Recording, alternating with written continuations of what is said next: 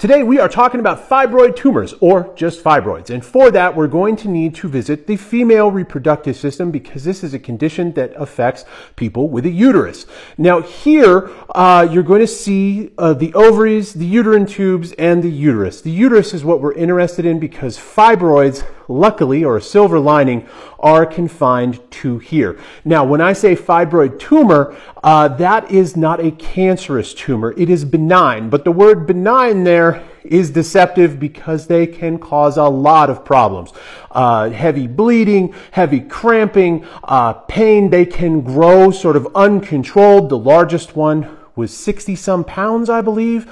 So they can cause a lot of issues. So they're not benign in that sense. So what is a fibroid? A fibroid is an uncontrolled growth of the smooth muscle of the uterus. And what can happen is they can be on the outside, they can be on the inside, this thick layer, or they can be pretty much anywhere on here. And then they can be very small. They can grow up in like outcroppings on like a stalk.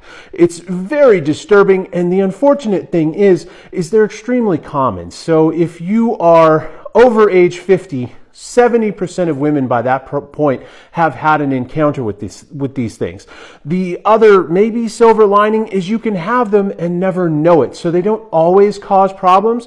Sadly, the only real treatment for it is hysterectomy because you just take out that smooth muscle, the thing that's having the problem. You just get rid of it entirely. And that's actually a really good solution, but obviously that comes with a lot of repercussions of its own. Now, there are some other treatments. I will put these up here because they're kind of out of the for what it's worth department. They might be worth looking at it if you've never heard of them, but they're not going to fix the problem because no one actually knows what causes these, and it's hard to fix something when you don't know what's causing it. So this has been Fibroids. If you have a question, you know what to do.